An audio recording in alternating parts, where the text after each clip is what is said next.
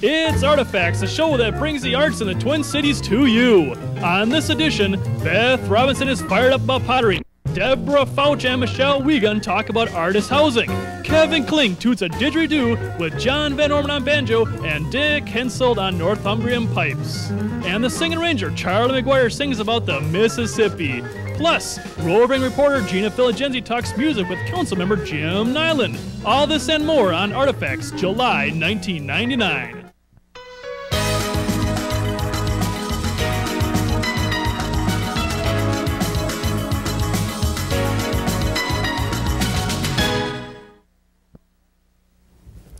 Hello and welcome to Artifacts, the show about the arts in the Minneapolis area. The good old arts and the good old controversial arts.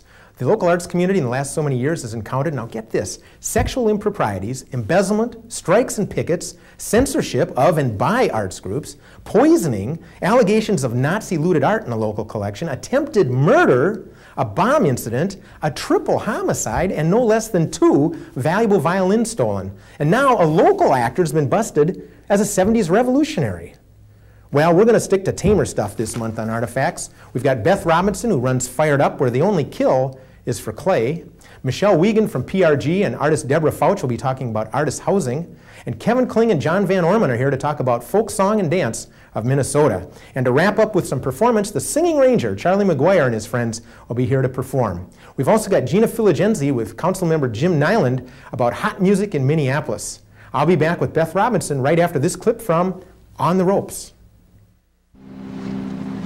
I've basically been at this gym for like 16 years.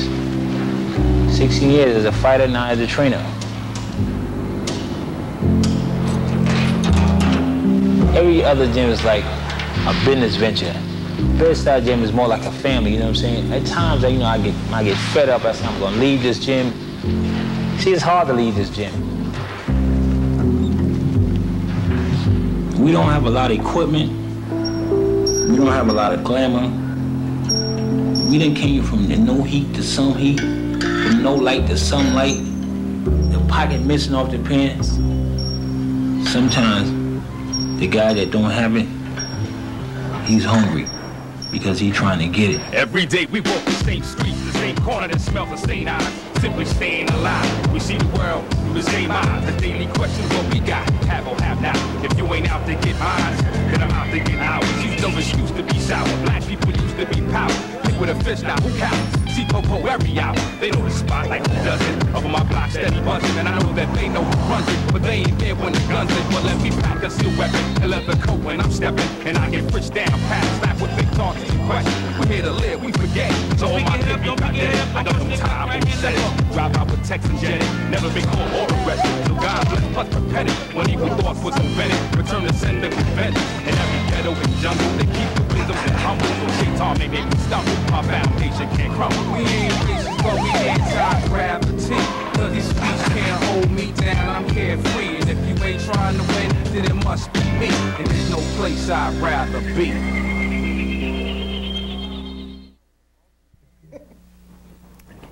Well, what we just saw was an all-too-short clip from a movie called On the Ropes. It's an award-winning film about 3 boxers all at a pivotal moment in their lives. And that movie's part of the Dockers Classically Independent Film Festival, showing at the Walker Arts Center the last 2 weekends in July. And by the way, local filmmakers also will be screened at that festival.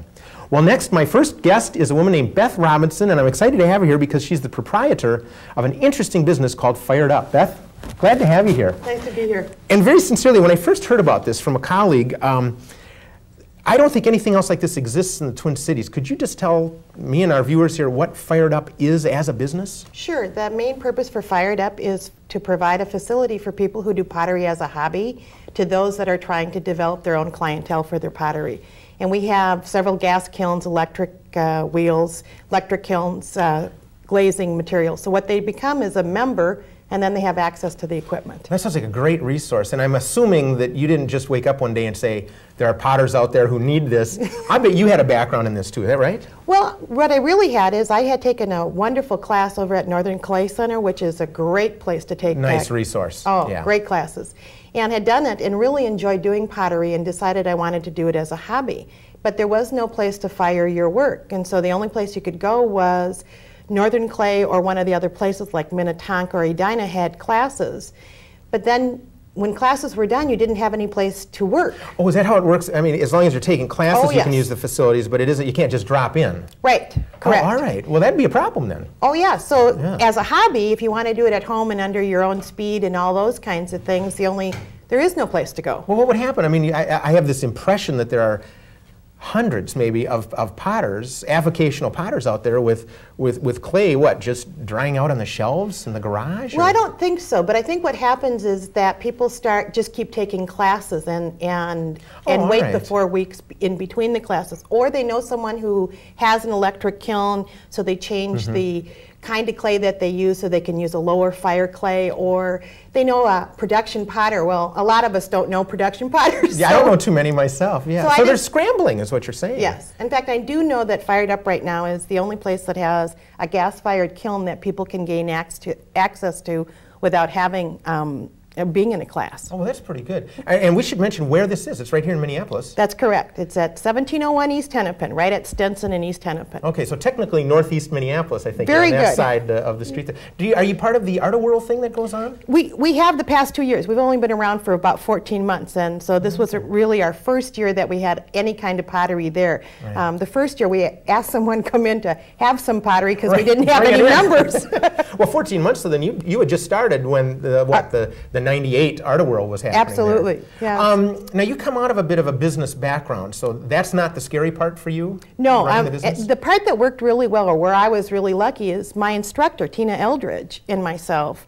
I was sort of the money person behind it in the business background, and she provided the technical aspects, because firing a kiln and dealing with clay issues, questions people have, and all those kinds of things, you need someone who knows much more about clay than I do. Well, and the heat, I mean, I think you were telling me 2,300 degrees. Right, we do cone 10, what's called reduction firing in our gas kiln, which is... That means it's hot. Really hot. Really hot, yeah. You'd burn the gingerbread if you put it in there. Right, the first time we fired the kiln and it got to over 1,500 degrees, I realized that I was creating lava, and if something happened, there was no way you were going to cool that off. Head for the high ground. Really? That's pretty impressive. Now, you mentioned your mentor, I think.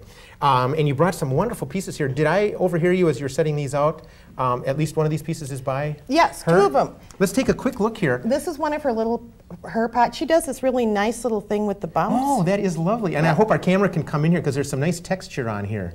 And they kind of drop down as this piece widens at the base. And this is porcelain, which people know about. Usually you can do it really thin. The hard part about pieces like this is having such a skinny, tiny neck. So she's quite good. I mean, do you work with a tool to get down in there? Well, she does both. She works with a little tool in her little hand and she pulls it up. So not my stubby finger. That wouldn't work. She does a great job with those things. And her name is? Her name is Tina Eldridge. Okay. Who else? She teaches at Northern Clay. So. Oh, all right. And who else do you have here? Okay. This woman, her name is Barbara.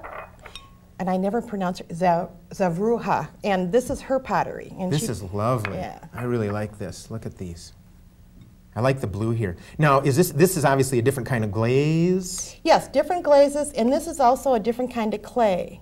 This is buff clay. Okay, nice earth tones on these. Yeah, I like that. And this is also Tina's, just sort of a sculpture piece. Now, is this something you would put flowers in and stems? Sure, okay. Sure. It would be on your table, and just, it's really a piece of art in and of itself. Yes, you could just leave it there. I mean, you wouldn't have to make use. I'd be doing something like toothbrushes or something. So this is very lovely. Yeah. And people have a sense of humor. This is one of the women. She does wonderful things. Oh, look at this, yeah. This is great. Yep. Little tail here. Yep. And it's sort of a sense of humor kind of, it makes me smile. That's why I brought it. Well, and it makes me smile. And one of the questions I just realized, you have some smaller pieces, such as this, one of these you just showed, and then something taller like this. Is this a problem in your kiln? I mean, what's the capacity of your kiln? Oh, our kiln is a 40 cubic.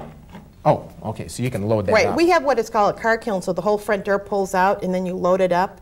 And so we have bricks that we put different shelf heights, and then if you have really tall stuff, you put it usually on the top because you can get a couple of feet. Okay. Did we miss one or two here? I don't want to overlook. This is a woman named Jan, and she does porcelain. It's too bad you can't see the flowers. Let's hold it real tight. I don't know that the camera can pick this up, but embedded here in the same color under the glaze is a fairly subtle, and you're right, they're flower petals, aren't they? That's lovely. And this is a nice Japanese student who came from Japan, and he's still around, and his name is Tetsuya. We call him T because it's just easier. I love this sort of pinched treatment on here. And this woman does teapots, and her name is Judy. Oh, how nice. And again, a little speckling there, a little spotting. Yep. I just love that because there's a little sense of whimsy to it. Well, in most what you'll find, we have now 38 studio members that pay basically a fixed fee per month to use the studio, and they all do different things. So what's really fun about the place is that you've got a lot of different variety. When I started it, I had no intentions of being involved with like retail sales or those things, but we have started to sell the pottery. So. Oh, is that right out of Fired Up? Yes. Oh, that's a nice service as well to these people then. Well, part of it is, like most things, it's a progression. You know, people start out making things, and then you do end up with a lot of pottery, and so... you got to move it a little bit somehow. And the fun part is when someone like Judy or any of us sell a piece of our own stuff to who's not a family member, you feel really happy. Well, it's a victory, and that's great because, as you say, most of these people are not professional per se. No, not They're doing yet. it for the love of the work and the craft. I know one of our later guests, I think Michelle Wiegand, who's going to be on later in the show, she is a potter, and so she's excited by this sort of thing. A couple of questions come to mind. 2,300 degrees, you're dealing with a large area, a lot of heat. Is it inherently dangerous, or is this just so well controlled by the construction that it's not a problem? It's not a problem. We have 2 gas jets, and there's no gas under pressure, which would be the problem. And basically, the kiln is built out of what they call fire brick, so it withstands a lot more heat than that. And then we have a chimney that basically brings the heat up. So.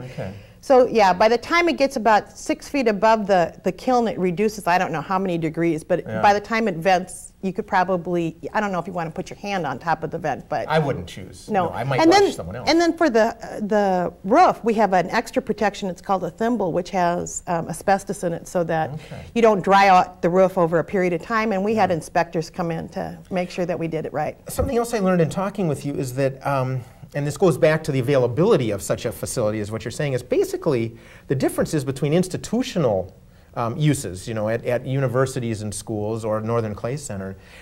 Is there anything else like what you've done? I know you're pretty unique.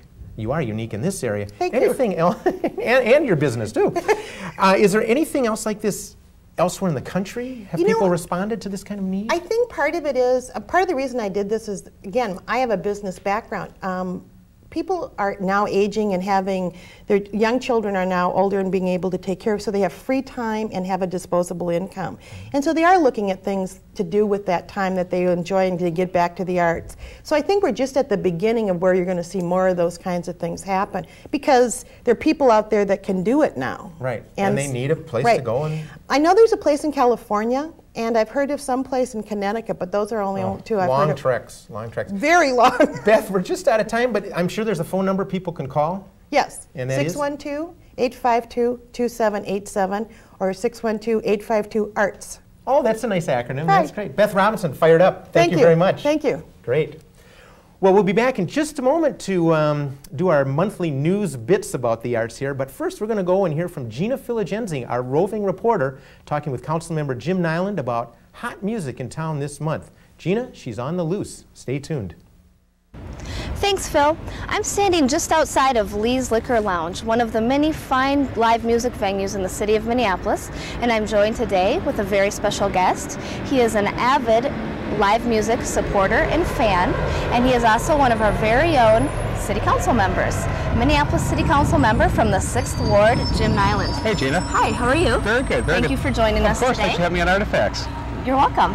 So let me ask you, council member by day. Rock and roller by night. Exactly. How did you get into it? Well, sure. Well, fortunately, I grew up in a family that was into music. My dad was really into jazz and blues. And I was fortunate enough that I was in college. I worked as a roadie for a while. I worked for Sire Records and Rough Trade Records, so I actually roadied for bands, helped put together concerts, that sort of thing. So always been very into music. It was up to me. I'd see a band every night. Of course, that's tough to do given anybody's job, but I just love music. It helps keep me sane. And tell me, what are some of your favorite spots to listen to live music? Some of the best venues in Minneapolis? Well, of course, Lee's. I mean, that's the Minneapolis Roadhouse. If you like alternative country, Americana, whatever the word is, it's the place to come. The owner, Lou Sarian's just a great guy, real character. And Nate Dungan, who's the leader of Trailer Trash, who plays here every Wednesday, books the joint. So just a tremendous place to come. And if you like to dance, swing dance, of course, it's a fun place to come every Wednesday. Trailer Trash is here, and a lot of swing bands come and play through here. So that's one of my favorites. And of course, First Avenue and the 7th Street entry, again, another landmark. Steve McClellan runs that place, and again, they bring in national bands, tremendous bands all the time. So that's one of my favorite places. And I'd say another one, of course, would be the 400 Bar. Bill Sullivan runs that place on the West Bank, and again, another premier place to see music in town. So just off the top of my head, those are a couple favorites. But of course, you got Mario's Keller Bar, you got Mayslack's, you got so many other great places in town to see music. So give us the inside scoop here. What are the must-see acts, the up-and-coming shows, the hot picks for the month of July? Sure. I would say Sunday, July 25th, probably my pick of the month would be Chiba Mato, great Japanese band, are opening up for Luscious Jackson at First Avenue. So that's definitely a good one to see if you like jazz or Brazilian jazz. Caetano Veloso, who was a big figure in the Brazilian New Song movement, is going to be playing at Northrop on Monday, July 12th. And then, of course, right in early August is Cedar Fest, which is always fun. Often good bands play there. I remember one year Yola Tango played, one of my favorites. The Meat Puppets, of course, plays the huge show there a while back, so that's always a fun place to catch music in early August, too. Okay, so what is your favorite? Oh, gee, in terms of local bands, 12 Rods are one of my favorites, really the future of pop music in a lot of ways. Very tight band, one of the best live bands. The legendary Jim Reeves Group, one of my absolute favorite local bands. I like Suck Patch a lot, which is kind of a local hip-hop combo. If you like the Beastie Boys, a little bit more melodic, a little more danceable. And one of my favorite ones from around Minnesota is Low, just a tremendous band from Duluth. Kind of like the Velvets at their mellowest, with a little Joy Division and Flying Saucer Attack mixed in. So those are probably some of my favorite local bands right now. So will you be going out and hitting the music scene tonight? Oh, absolutely. There's a great double bill, of course, across the river in our sister city, St. Paul, but at the Turf Club, another great club to see music. Split Lip Rayfield, they're playing with the Meat Purveyors, and Meat Purveyors is just a tremendous band from Austin, great woman singer. So I caught part of their set at the Turf Club last time they played, so hopefully tonight I'll catch the whole set, but that's what I'll probably be doing tonight. Well, have fun. Well, thank you, Gina. And there you have it, first-hand information from the music expert himself, Jim Niland. Thank you for being here. Thanks for having me. And remember, get out there and support the local music scene, and you never know, you just may run into Jim. I'm Gina Filigenzi, reporting for Artifacts, and back to you, Phil.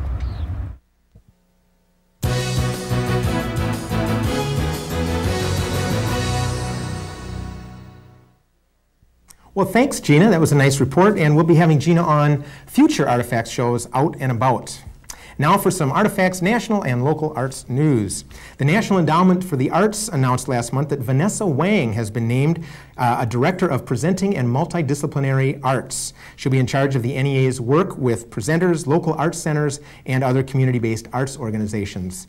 Wang is a multi-instrumentalist, a composer, and a performer. She begins at the endowment this month. 1 million artists marching on the Avenue of the Arts. Here in Minneapolis? No, not along the new corridor designated in our town, but rather in Philadelphia. A call is out for a 1 million artists march on the Avenue of the Arts on Saturday, July 17th in the city of brotherly love. Part of the mission is to call to action artists of all mediums and disciplines. Organizers hope to take to Congress 1 million signatures, all supporting arts curriculum, just as a first step to their effort. They do have a website, by the way, millionartistmarch, that's one word, .com, millionartistmarch.com. And if you're a fan of musical theater, a major exhibition of interest will be in town here in Minneapolis this summer. Red Hot and Blue, a salute to American musicals, opens July 17th at the downtown Minneapolis Public Library. Billed as an entertaining look at the evolution of musical theater, the display includes kiosks, posters, photos, and interactive video. This free exhibition was developed by the National Portrait Gallery, the National Museum of American History, and the Smithsonian Institution. You can see the exhibit during regular library hours, July 17th through August 17th. And that's the Artifacts news bits for July. And I'll be back to talk about artist housing in South Minneapolis right after this art quote.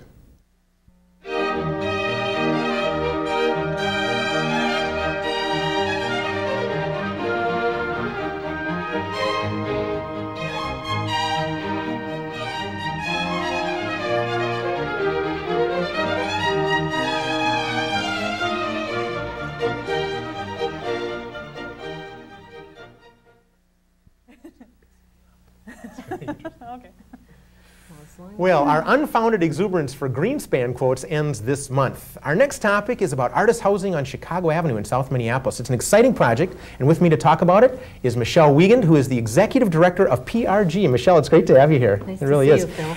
And multi-talented artist Deborah Foutch. And it's a pleasure to meet you and have you here. This is great. Artist housing, I know in the 80s, when I was working with the Minneapolis Arts Commission, there was a big topic. You know, a lot of artists in the Twin Cities, and they need a place to live and to work. And so artist housing really started percolating as a topic. And I think in those days, St. Paul actually kind of led the charge. But I understand in talking with you two that some neighborhood people came up with an idea a while back to maybe create some artist housing in South Minneapolis. Deborah, could you give us a little bit of the origins as to how people started talking about this notion? It actually came from a couple block clubs. Ours is on 32nd and Columbus, and the block club that's on 31 and Elliott, 31st and Elliott to 32nd. Okay. And we started meeting together at the Chicago Avenue corridor meetings where when NRP started happening, there was people who would come and talk about what do we want to do about Chicago Avenue. It's the borderline between Powderhorn neighborhood and Central. Okay, and Elliott is actually in the Powderhorn, and Columbus is in Central neighborhood. Great. What a nice coming together of two neighborhoods. Yeah, and we're both neighborhoods are populated with artists. I mean, yeah, it's rich. You can come in and buy a big duplex and have a space to work, yeah, or live in an attic and not have a lot of space to work and then have to go find a studio space. And when we started talking about artists having space, we were also artists who wanted to live in neighborhoods and not live downtown in a warehouse. We want to have a garden. We want to be able to have our kids. So we started thinking about, okay, could we have artist housing where you have a house and a yard, and your studio space. And your studio space. And there was two pieces of property that were pretty close together. On Elliott, it was I don't remember the address, but it's in the South of Lake Street. Yeah, South of Lake Street. And there was a big piece of property that was going down. It was an apartment building that wasn't functional. And on our block on 3200 in Chicago, there were 4 pieces of property that were owned by one person. Oh, and interesting. And that person got an illness and okay, tried to sell the 4 as a block. Coming onto the market? Yeah, and tried to sell the 4 as a block, and actually the properties weren't being maintained very well. Yeah. And the block club started talking when they came up as a block. Okay, what could we do? Yeah. And we had meetings for maybe 2 years. Okay. When did this all start? In probably 1990. Oh, okay, so way back. It's been a while. Yeah.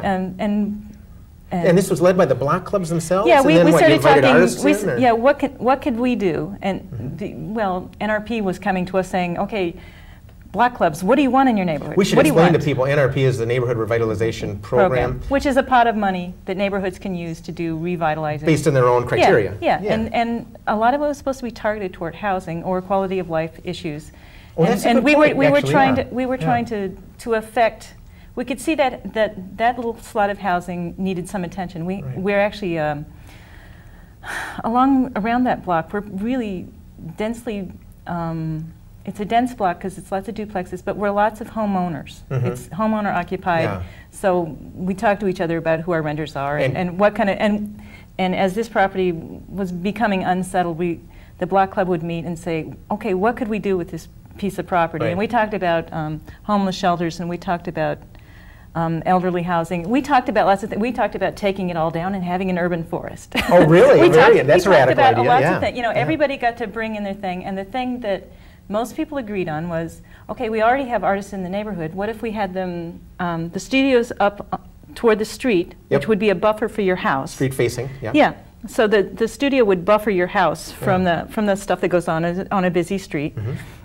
And then your studio behind and a yard. Well, sounds and your neighbors are artists. Yeah. And we also wanted nice co-location. Yeah, and we do have a lot of artists in the neighborhood, and we also wanted kind of a focal point for them, like a place where they'd be meeting. Yeah, a little critical mass of them there. Yeah. Well, now I've got to ask, because you had this idea and there was an opportunity on the real estate side.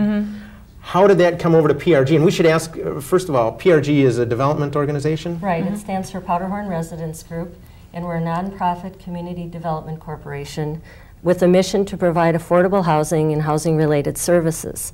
And we had 4 blocks up the corridor, we had done, well, actually 2 blocks up, we did Dovetail, which was a 10-unit development for low to moderate income families, and Dovetail being a carpentry joint.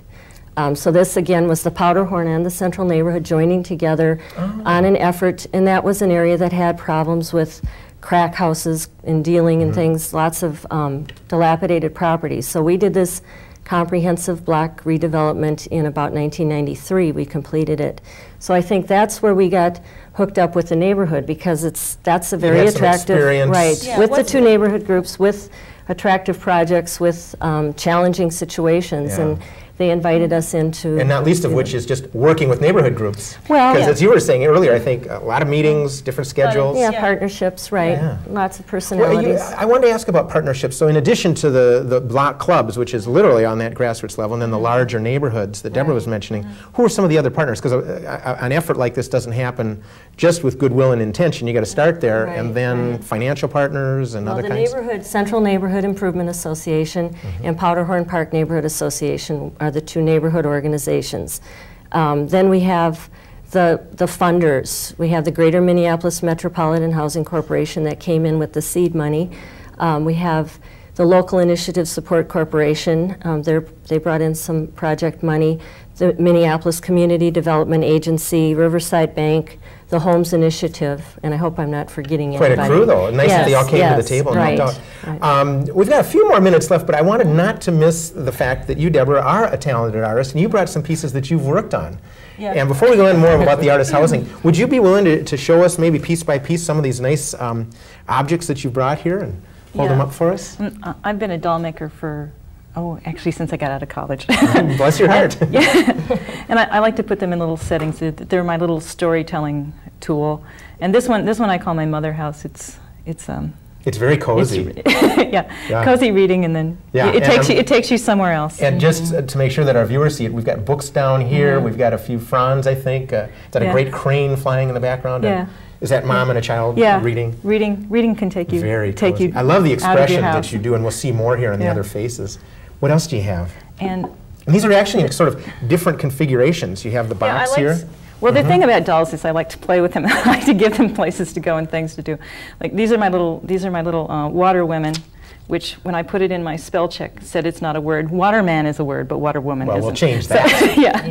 So, So I like the idea of just taking your own journey, and I always make them a couple pieces of luggage to Well, you need that. I mean, if you're gonna make dolls, you and I don't know if our camera's going to catch it, but it almost looks like this person here is blowing into the sail and powering. Is that herself along her life's journey there? That's sweet. Yeah. That's very nice. I like the boats. The characterization of the waves here. This is. Yeah, and the wire serves two functions. It's the water, and it keeps it from tipping over. Yeah, I was being abstract there, Deborah. And this is my little summer house.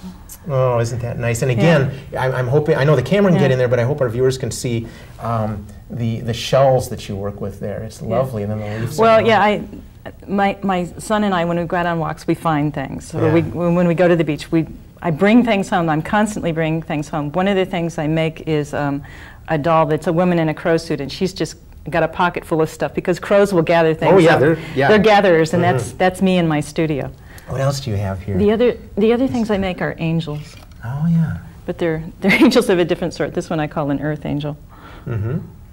Nice beadwork on that. Beads and leaves and earth tone colors.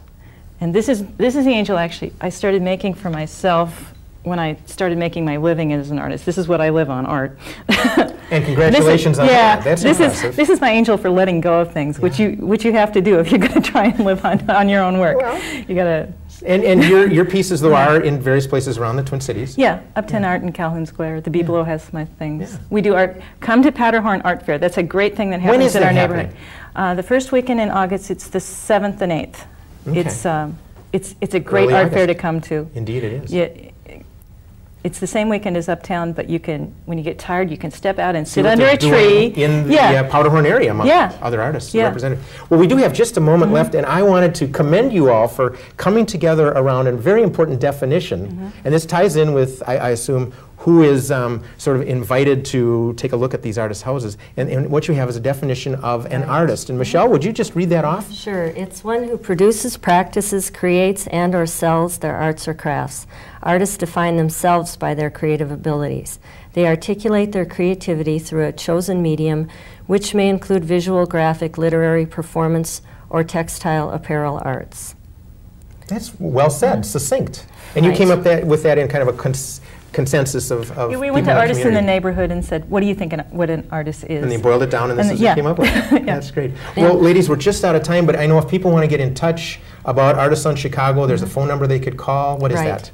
It's 612-827-5527. Okay, and that's the PRG number, and you'll route them through to other artists or they can call us and we'll figure out real estate people and all that. Who they need to talk to. Michelle, thanks. Thank Pleasure you, to have Phil. you on the show. Yes, Deborah, nice to meet you and to see your art. Oh, thank you. Pleasure. Well, we'll be back to talk folk music with Kevin Kling and John Van Orman right after this interesting art fact.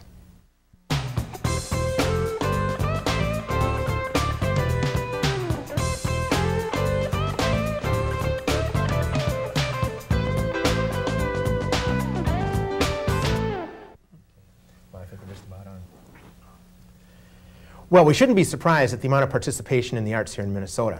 And part of that is folk music and dance. It's big here in the Gopher State, and there's a new organization in town to help promote that. Folk Song and Dance of Minnesota. And with me to talk about that is Kevin Kling, who is a member of the board. That's right. High time they got you on one of those boards. Know, that's right. And John Van Orman, also on the board, and a well-known musician and performer here in the Twin Cities. Thank you both for being here. Thank you. And thanks for the lead on this, because it really is a new organization. How old is this? It's been organized in the past year. Okay. Though members have been involved in organizations that have been around the cities for some years. Our director, Deborah Martin, is the founder of the Cedar Cultural Center, for instance, and was also the artistic director of the Minnesota Folk Festivals in the 70s. Minnesota Star, I think, was an organization That's right. involved in. Yeah, absolutely. A couple hundred years ago, yeah. And it isn't as though there hasn't been great folk music going on for generations in the Twin Cities, the upper Midwest. Oh, Minnesota is a wonderful place for folk music. I mean, there's a great tradition of that, and we have performers like John Kerner here, and of course people like Bob Dylan, Leo Kottke, you know, coming out of Minnesota. So there's a great tradition. Gives the impetus to that? I mean, what are the traditions in Minnesota that gives us that voice? Well, I think people here have it being largely in immigrant culture, where people have held on traditions and valued them.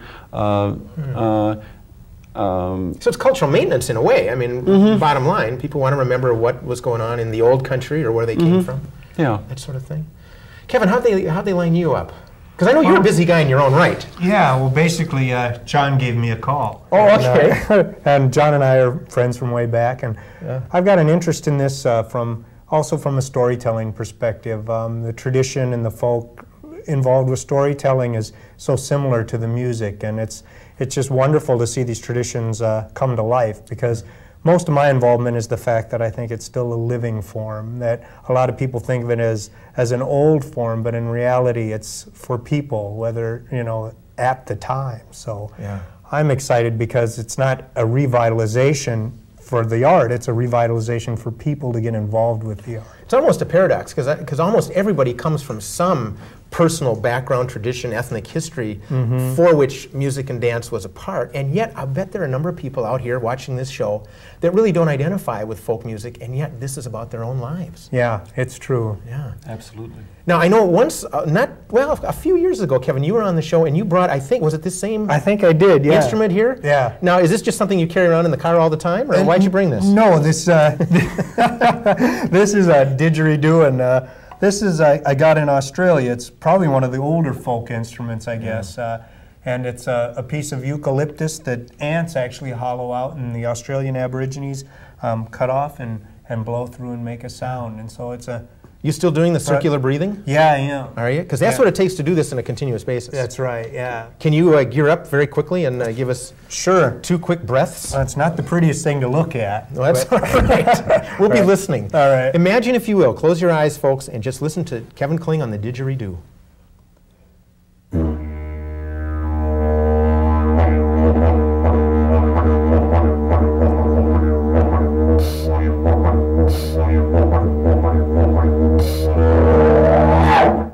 Wow, and then they came running. They do. That's nice. Thanks.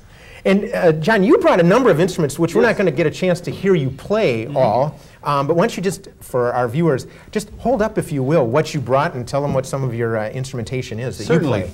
And this sort of reflects the breadth of the festival, too. I mean, we're representing various traditions. For instance, Swallow the Earth is doing a lot of African material. We have, as well as the European traditions that are being represented. Well, for those of us that don't know, what is this? This is a instrument? hurdy-gurdy. This is a hurdy-gurdy. And this is one I made that's styled after typical French instruments of the 19th century. The hurdy-gurdy is an instrument that's found in various European cultures. It's classified as a bowed fiddle.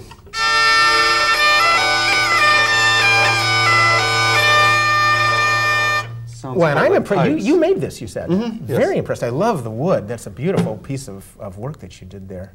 I want to get to some other actual played music, but you also have a couple of other instruments that I think you're very well known for. Yes. This is a gut-strung banjo, a banjo unlike the sort of steel-strung brash and loud instruments. Oh, dueling banjos, that kind of thing? Yeah, this is more in keeping with the banjo's origins as an African-American folk instrument. The banjo is likely to have descended from African string instruments that were brought to the United States via the West Indies. Very interesting. And this, of course. And this is a concertina. There are a variety of instruments that are called concertinas. Sometimes here in Minnesota, button accordion players call their instruments concertinas. This is an Anglo concertina. People might be familiar with this as an instrument that's associated with 19th century sailors. It's sort of the stereotypical instrument. Exactly, yes. Well, it's a beautiful instrument. Again, very dramatic with the cuts here and things like that. Well, tell you what, why don't we take a quick break and go to a clip of a colleague of yours, Dick Hensold, whom we recorded earlier playing, and clue me in here, John, he's playing a whistle? The Northumbrian small pipes, which are a bagpipe from the north of England. Oh, wonderful. Okay, Dick Hensold, we'll be right back.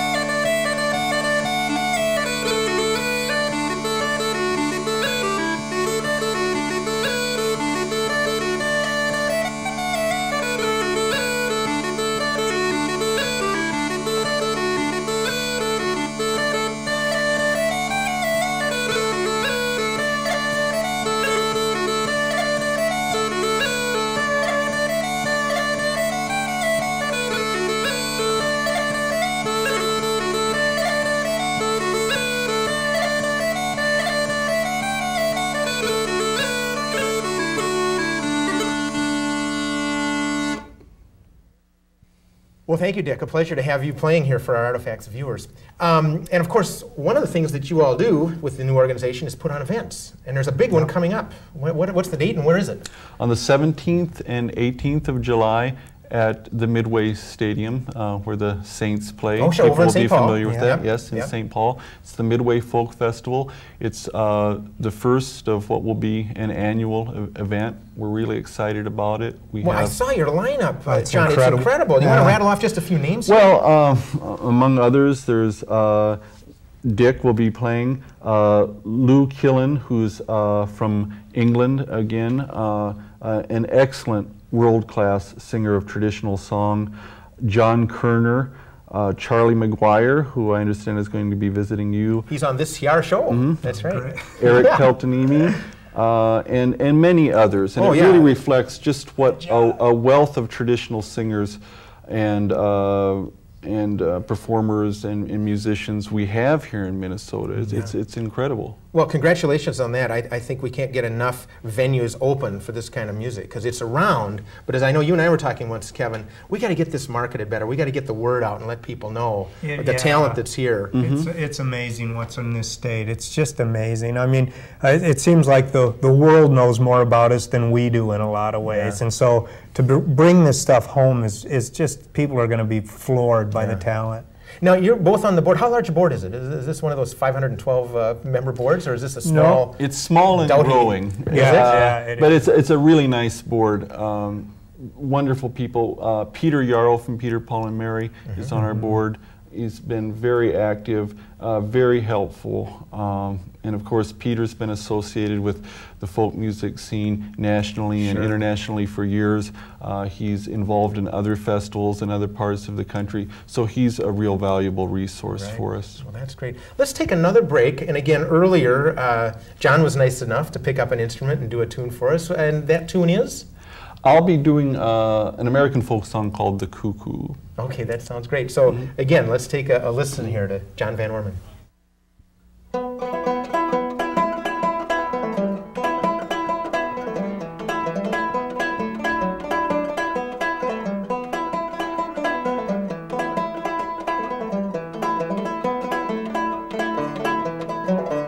Well, the cuckoo is a pretty bird, and she sings as she flies, and she never hollers cuckoo till the 4th day of July.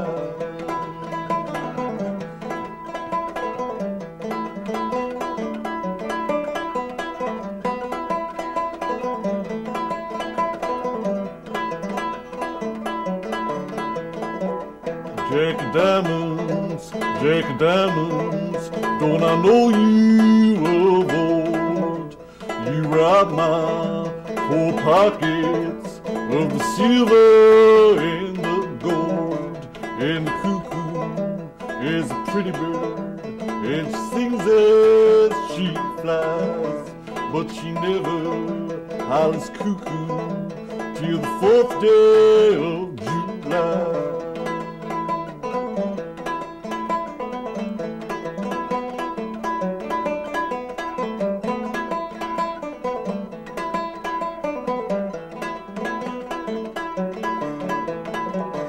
I played cards in England, and I played at cards in Spain, and I bet you my last dollar that I beat you very next game. And the cuckoo is a pretty bird, and she sings as she flies, but she never hollers cuckoo till the 4th day of July.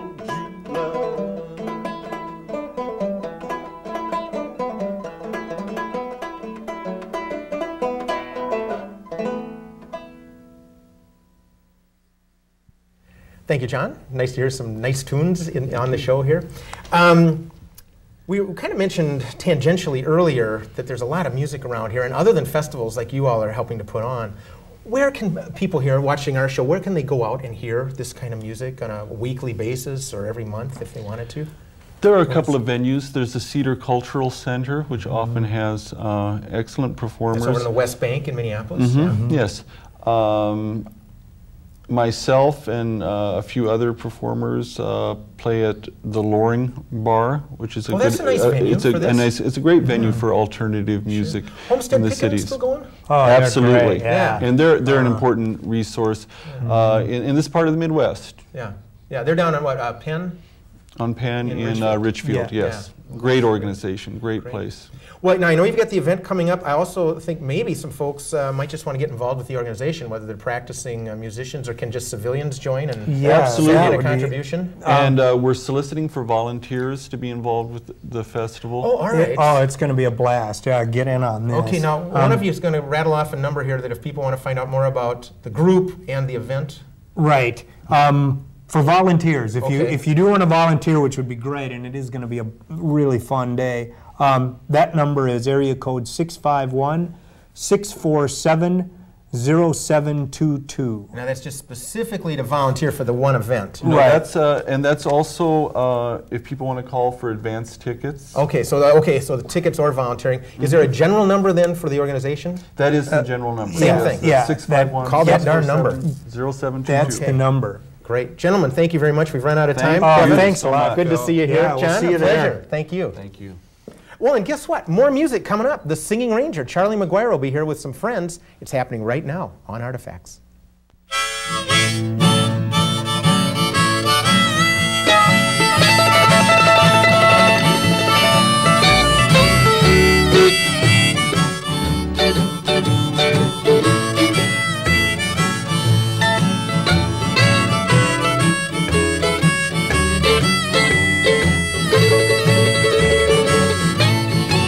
Heard about her in a song, read about her in a book. Go down to the riverbank yourself and take a look. Go down, take a look at that river. Go down.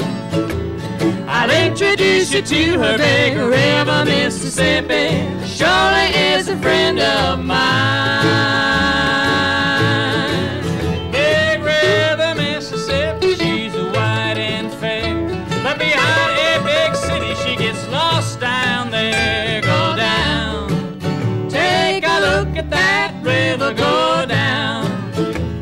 I'll introduce you to her. Big River, Mississippi, surely is a friend of mine.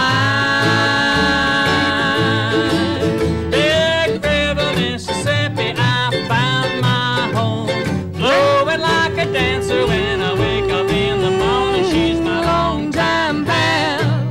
It's true, we met the same way. I'm telling you, if you can't see her even driving slow, pull over and park, go down and say hello. Go down, take a look at that river. Go down, I'll introduce you to her. Big River, Mississippi, surely is a friend of mine.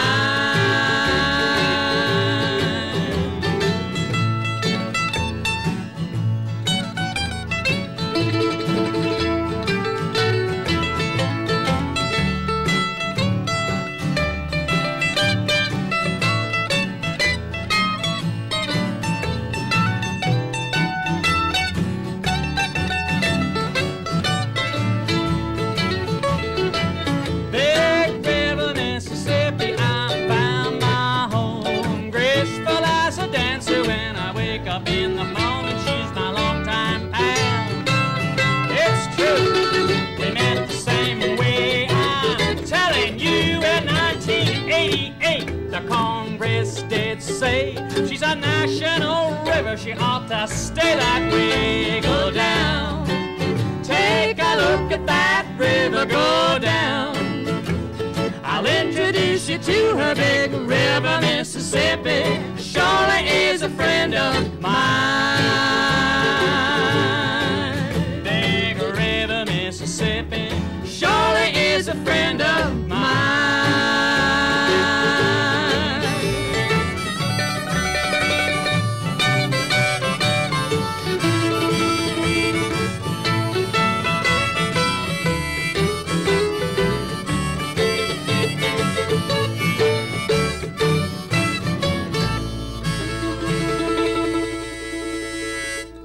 Wow.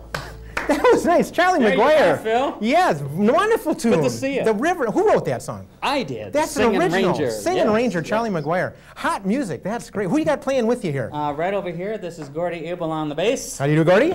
And right behind me is Lisa Fugly. Lisa, thank you very much. That was great. You do a lot of tunes as the Singing Ranger around our natural resources. You got some events coming up later this Right. month and next. Right. What's happening? This month, Lisa and Gordy and I are at Elliott Park for their summer concert series. That's just not far from our studios here. That's right, and that's early in the month of July, Right, so some of our that's, viewers July might... 7th. Yeah, yeah, but then in the month of August, you got a couple of great sounding concerts. Right, and then we go on to the Lake Harriet Band Shell. That's August 6th.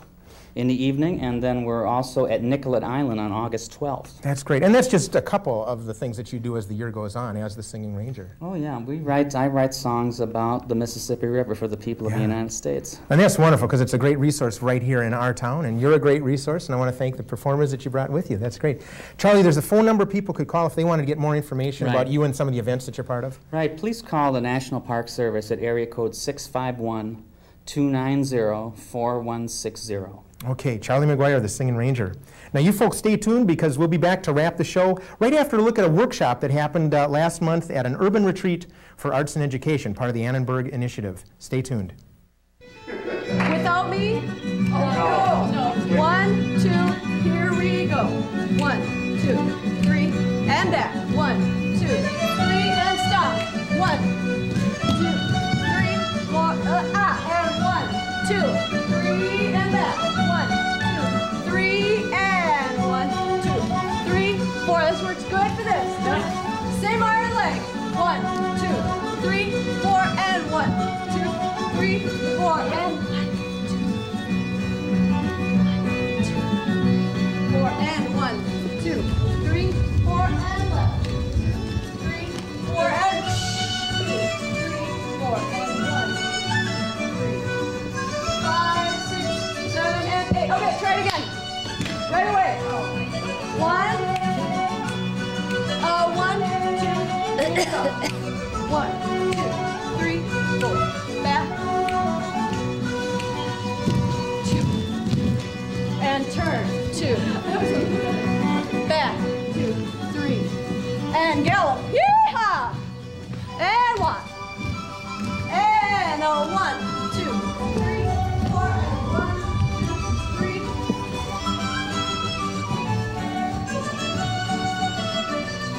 And short.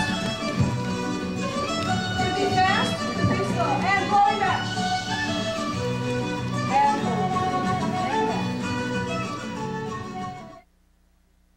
Well, our thanks to Paul Augustin, who's been documenting the Annenberg Arts Education Initiative, and what you just saw was, I guess, a dance workshop that happened last month at their urban retreat for the arts. At this point in the show, we usually do a little bit of chit-chat here. Wanted to announce that the Brave New Workshop down at Calhoun Square has a show up, a new show called Got Apathy, or We Are Now Serving Beer and Wine. I think that's part of the title. And the reason I think this is very important is this is a landmark. This is their 225th comedy review. So congratulations to those folks.